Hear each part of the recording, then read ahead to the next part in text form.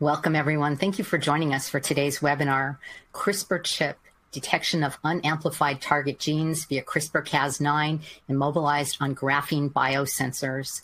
It is presented by Dr. Kiana Aran, who is the co-founder of Nanosens, an assistant professor of biomedical sciences at the Keck Graduate Institute, and a visiting assistant professor at UC Berkeley. My name is Judy O'Rourke, and I'll be your moderator for today's event.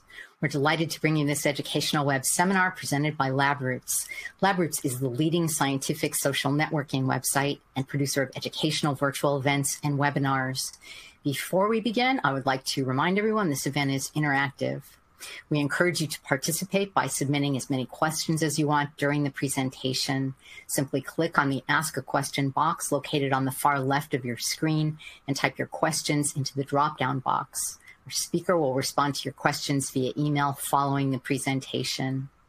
If you have trouble seeing or hearing the presentation, please click on the Ask a Question box to let us know that you're experiencing a problem. This presentation is educational and thus offers continuing education credits. Please click on the Continuing Education Credits tab located in the top right corner of the presentation window and follow the process to obtain your credits. Now, without further ado, please join me in welcoming Dr. Aran. I will now turn the presentation over to her. Thank you very much for the introduction. Before I start talking about our technology and why we decided to combine CRISPR and electronic system, I would like to just talk about our vision and why we're interested in merging biology and electronic. With all the successful technological advances that we have had in electronic system and gadgets in terms of size, speed, accessibility, cost, if we can tailor this electronic system for healthcare application, we can really transform healthcare industry. Can we actually use these technological advancements and design simple and easy to use biosensors for healthcare application, where you can have easy access to your health information? Now, if we can leverage the existing biology and existing assays and merge those with electronic biosensors, then we can bring this system to market much faster and really start using them. And if we were successful, then we can scale this system, that we can actually have a lot of people use this system for their healthcare information, for their health information. And we can make the system more accessible without the need for a skilled personnel or a specialized space. In addition, if we're using digital systems, you can do multiplexing because of the advancement in size of these systems that we have been able to get to very, very small sizes. We can design multiplex system on a very small scales.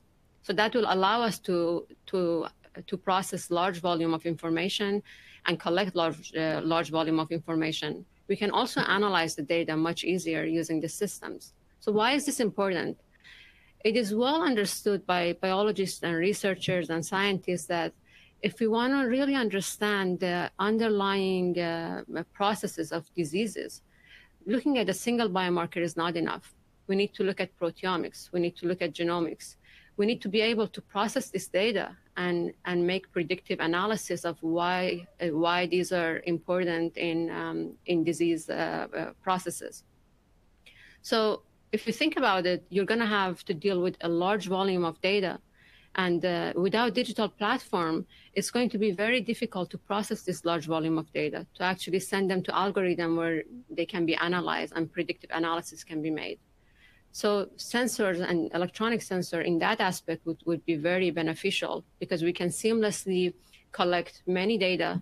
We can seamlessly transfer this data to algorithms and analyze them and make predictive analysis. In terms of nucleic acid detection, I mentioned that if we can leverage the existing biology, it would be easier to actually take this system to commercial application and real use.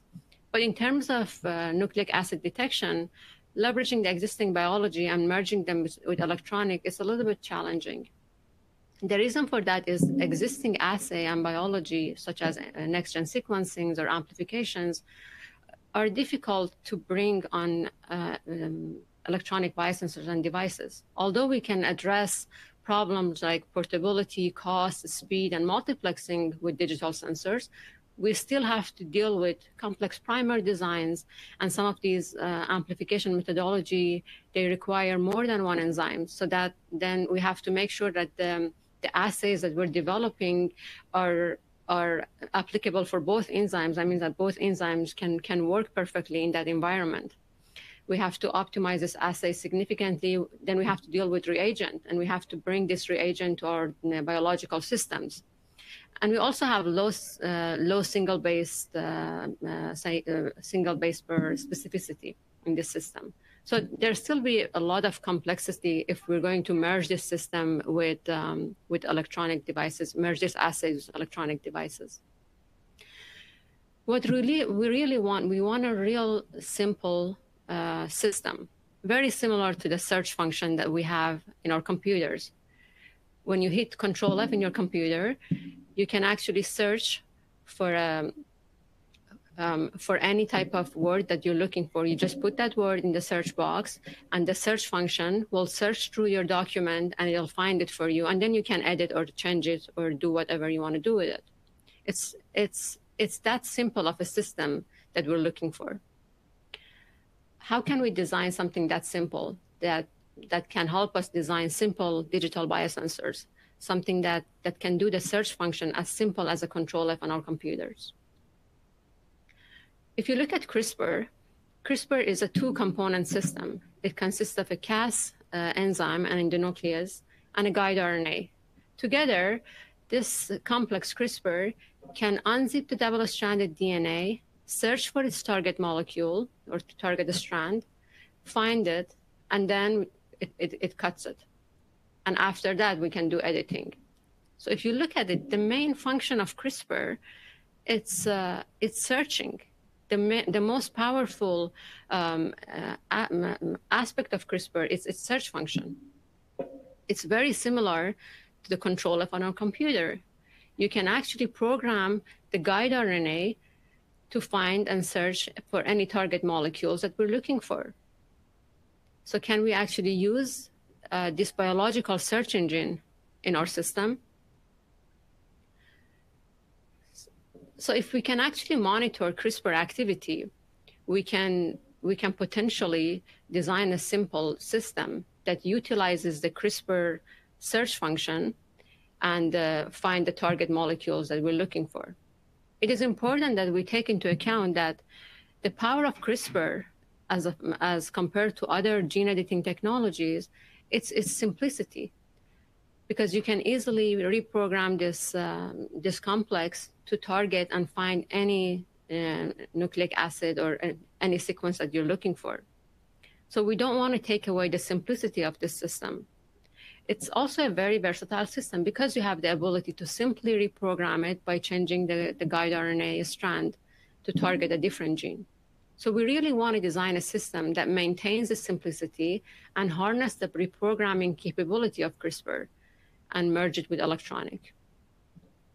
So in order to do that, the best systems are field effect transistors, because these are label-free system.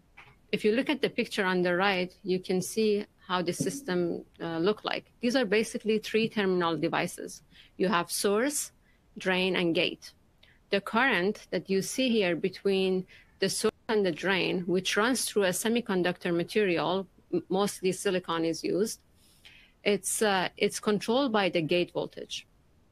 So now if you consider the gate voltage to be constant, the current, which is shown as IDS here in this picture, depends on the semiconductor property, semiconductor electronic property. So now if you can adhere or attach charged molecule to this semiconductor, and you will change the property under a constant gate voltage, you'll change the property of this semiconductor. So the IDS or other electronic parameter of this transistor would change, which can be monitored without any labels and very quickly.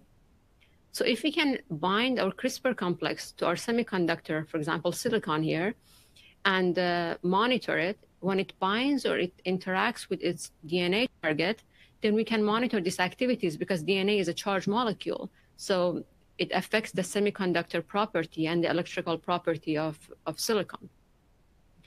So we can actually use the simplicity of the system and not lose the CRISPR simplicity in our system. In addition, we can make millions of these transistors in a small space, in a single chip. So that will enable us to use the versatility of CRISPR, where you can actually functionalize each of these transistors to target a specific gene. So now you can actually have, you can actually monitor different region in large genes using this multiplex systems made of these transistors. Although this is a very powerful system, and basically you have a label-free transistor for label-free detection and CRISPR, but silicon material itself is not very sensitive. That means that we may not be able to see the interaction of the Cas or the CRISPR complex with the target. In order to improve that, we use graphene. So graphene is a 2D material made from a single layer of carbon molecules. It is super sensitive to the molecules, especially charged molecules like our DNA or like proteins that are attached to it. Or even if they come close to it, you will see the change in electrical property. So if instead of silicon in our field effect transistors, we use graphene, we can enhance the sensitivity of this system dramatically. So now if we can adhere our Cas enzyme to graphene, we can basically get the same property as a silicon-based field effect transistor, but with significantly higher sensitivity.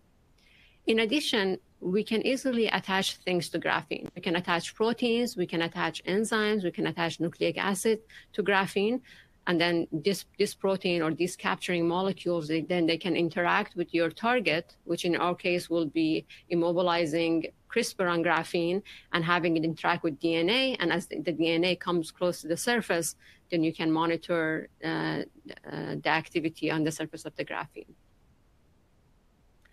So this is exactly what we did. We combined CRISPR with field effect transistors, and we made our field effect transistors from graphene biosensors, from graphene material. So there's a video here that can show you how the CRISPR complex works.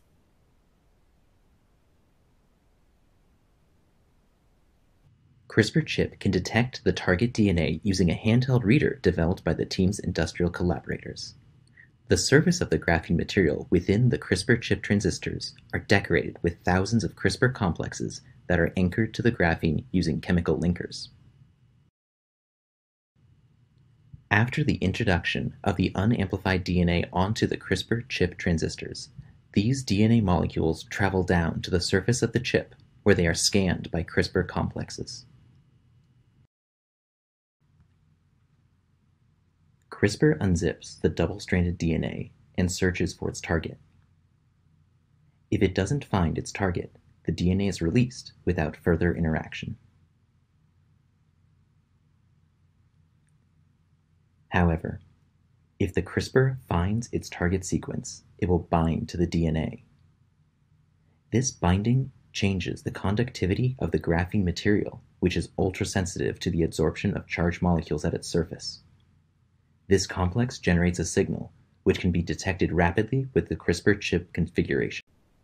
So just to recap on the video, we have our CRISPR chips, which is decorated with thousands of CRISPR molecule on its surface. Once we introduce our DNA sample, and this is basically a purified DNA sample, not an amplicon, to our graphene surface in our CRISPR chip, if the CRISPR complex finds this target, then it'll bind to it. And this binding will change the electrical property of the graphene, which we can sense immediately with our reader. So here you can see how the chip is basically fabricated. You have basically, again, a field effect transistor where you have your source and drain electrode. The graphene is placed between the source and drain electrode, and then you have your gate terminal, which is inserted in the liquid. The way we fabricate this system, we used to purchase graphene chips from commercially available vendors. We used to make our pattern it and make our transistors. And as you can see, then if you wanted to do multiplexing, we would have multiple of these systems connected to our readers, and we would read from them. Although this was these are very powerful sensors and very sensitive systems, but fabrication of them were very time consuming, and it was not something that we thought it would be scalable. But later on, we started collaborating with our industrial partner, CardioBio, which they were specialized in mass fabrication of graphene chips. So we started using their graphene sensor, and that helped us progress in our research significantly faster. So we had a system that was very close to a commercial product. So the system, as you can see in this figure here, the graphene sensor is functionalized with CRISPR complex. Basically, we have a linker molecule. The linker molecule is bound to our CRISPR complex, and then we introduce our sample to CRISPR-Chip. The functionalization process is shown here in this figure. You have the naked graphene in figure A. In B, we immobilize our linker molecule. The linker molecule has, from one end, binds to the graphene sensors, and from the other end, it binds to the Cas9 enzyme. In our case, we use the activated enzyme because we just want to bind. We don't want to cut the sequence. And then we introduce our guide RNA. So the process is basically first immobilizing the graphene, immobilizing the complex on the graphene. Then we passivate our chip to make sure that we don't have any naked graphene surface left, because then they can interact non-specifically with our biological sample. And then we calibrate our sensors, and then we do our measurements. The important thing is that with our readers we have the capability to actually monitor these events in real time. From the minute that we place our linker molecule on the surface, where we actually functionalize our sensors with the Cas enzymes, passivation, binding guide RNA, and then interaction with the DNA. These are all can be monitored in our system, which enable us to do other applications, which I'll talk about later with CRISPR-Chip, not only diagnostics. So here you can see the sensor response in presence of amplicon. So as you see in this graph, we tested our sensor in presence of a blue fluorescence protein, an amplicon that contains blue fluorescence protein genome in it.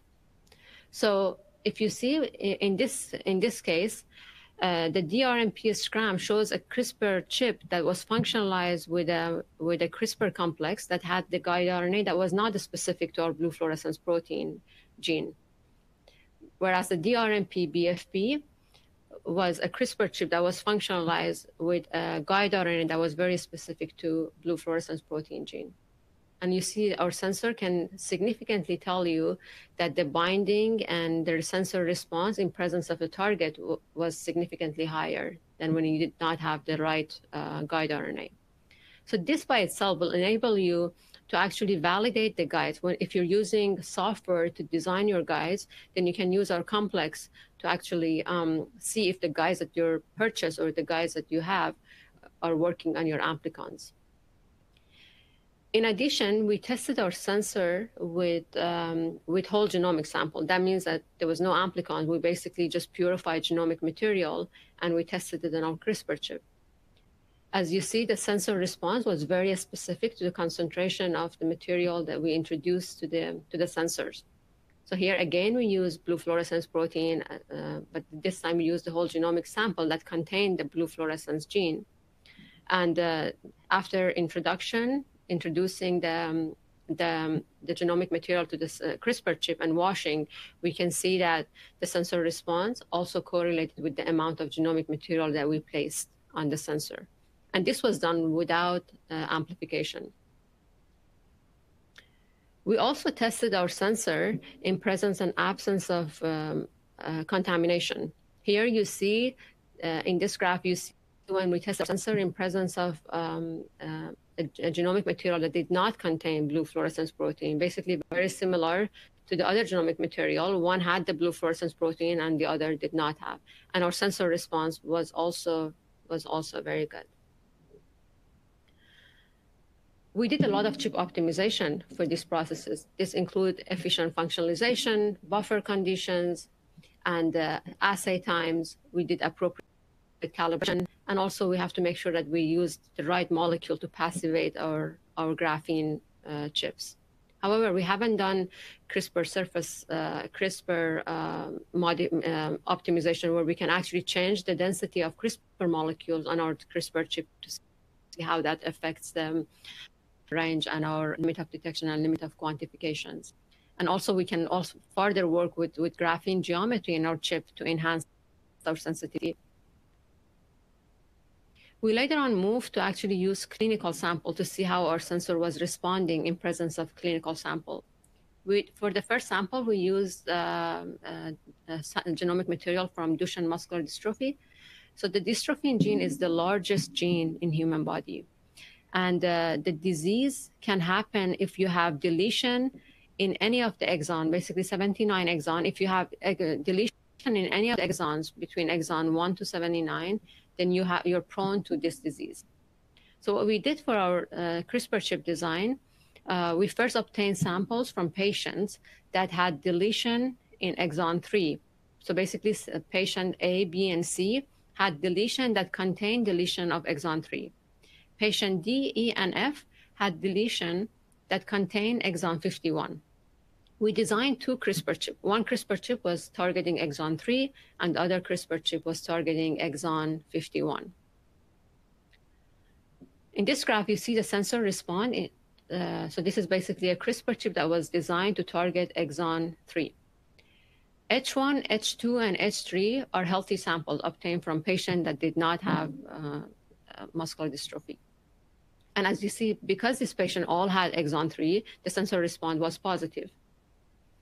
However, because sample A, B, and C were lacking the exon 3, the sensor response was negative. For sample D, E, and F, because this patient had exon 3 but did not have exon 51, we were also getting positive response. We had the sample D is a false negative, and it was also validated with sequencing. The graph on the right now shows that CRISPR chip that was designed to target exon 51. As you see for healthy patients, H1, H2, and H3, and patient A, B, and C, which had exon 51, the sensor response was positive. However, for sample D, E, and F, because they were lacking exon 51, the CRISPR chip response was negative. For our threshold, we used the highest concentration of genomic material that you could obtain from a single buccal swab, about 2.5 microgram of genomic material that was non-target material. And basically, we designed our negative threshold based on that. In addition, we monitor the chip reproducibility. So the orange bar graph that you see on top here that shows the sensor response and chip-to-chip variation. And we also did concentration variation, and the linear response is shown in the graph here. So as you can see, you can easily design a system that can target all of these 79 exons. You can have a multiplex transistor. Each of these transistors can target one of these genes or a region of these genes. And then when you run this genomic sample on our transistor, you can easily identify which region of these exons are deleted for this specific disease. For genetically inherited disease, we actually do not need PCR. This system was able to actually detect this deletion without the PCR. We understand that for many applications, you may need PCR, such as infectious disease, where you have very low concentration of your target. But for some application, you really do not need to run PCR. And that's one example of it. We are currently running experiment with sickle cell disease. Sickle cell is it's more difficult to detect because it's single point mutation. With muscular dystrophy, it was big deletion, but with sickle cell disease, the healthy and disease genetic material, they only differ in a single base pair. So our result here was in presence of amplicons. And you can see here with when we designed a CRISPR chip that was targeting the healthy HBB sequence, we were able to get high response in presence of the healthy samples. These are healthy amplicons from healthy patients. And SCD1 and SCD2 were diseased patients, and we're not getting a similar response in those, although there are single point mutation. And if you had a SCRAM guide, that means that if you used a guide that was not specific to any of these target sequences, you won't get a significant response. So we're currently running the system on full genomic material, and we're also getting very promising results from the system. So as I mentioned, diagnostic is not the only application of CRISPR-Chip. You can monitor CRISPR binding efficiency. As I showed you, when you actually design your guides using the softwares, the online softwares, you can actually validate your amplicons. Instead of running gels and gel electrophoresis, you can actually use our system, and this will give you a much quicker response if your guide RNA is actually binding or cleaving or doing anything with your amplicons. We can also test the same guides on purified DNA to see if the CRISPR complex that you're designing actually does interact with your DNA or whole genomic sample.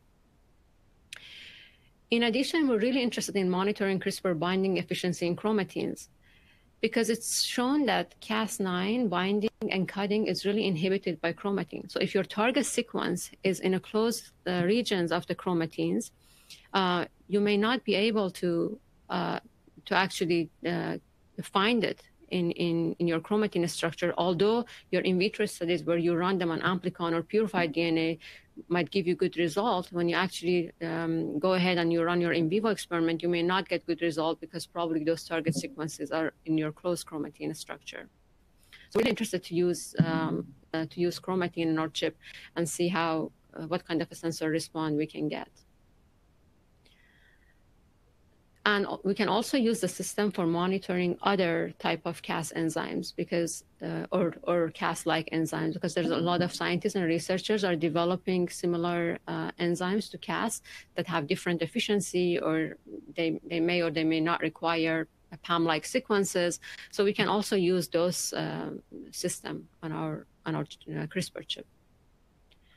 So I'd like to summarize my talk with mentioning that combination of biology and nanoelectronics can really provide us with unique information about biological molecules and biological events in our body. With this system, we can actually enhance the frequency of our measurement and get real-time insight to biological events. What are the enzyme activity? Because you can enhance the frequencies so quickly that you can actually see any of enzyme interaction, and if they interact and release, or you can monitor those with electronic systems. In addition, because in biology, we're usually dealing with charged molecules like proteins or DNA, with this electronic system, we have the ability to control the mass transport of these molecules.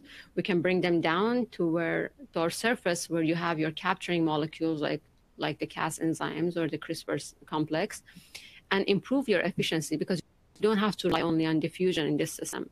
And you can do this without any label, without any chemistry, which is really powerful. And this system can really provide us with new information which can help our understanding of biological events happening inside us. With that, I want to thank you for listening, and acknowledgement to my lab members, my collaborators, and my support. And I would like to take any questions that you might have. Thank you very much. Thank you, Dr. Aran, for that informative presentation. I would also like to thank LabRoots for making today's educational webcast possible. As a final reminder, our speaker will follow up with any questions you've submitted via email. That's all for now. Thank you for joining us. We'll see you next time. Goodbye.